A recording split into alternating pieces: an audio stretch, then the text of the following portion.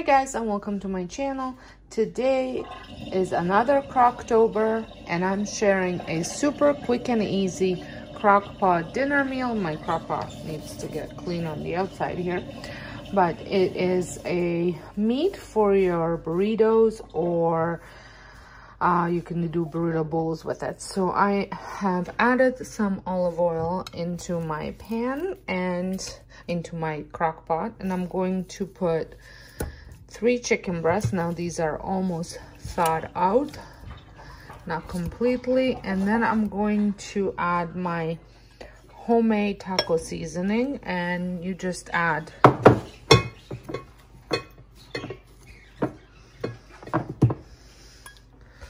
however much you want. I usually go for about 3 to 4 tablespoons. Okay, so I washed my hands and now I'm going to add some salt,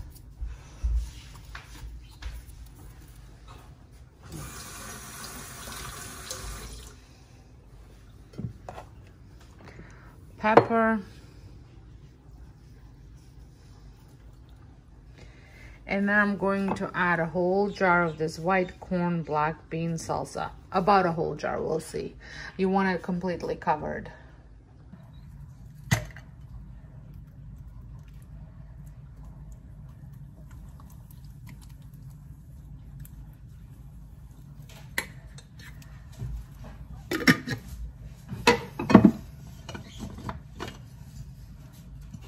Stop. Like, okay. You already ripped these socks.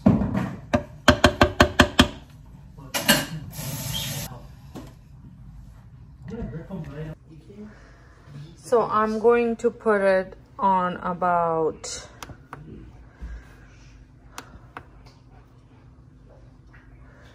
what am I going to do? 4 high for about 4 hours. I think that should be good. Double check the chicken maybe at about a 2-hour mark and see how it is. Stop. You want the chicken to pull apart. Stop. So here is the chicken. I just pulled it. And now I got my sauces out: tortilla, cheese, lettuce, sour cream, and all the trimmings to make a burrito or a burrito salad if you wish.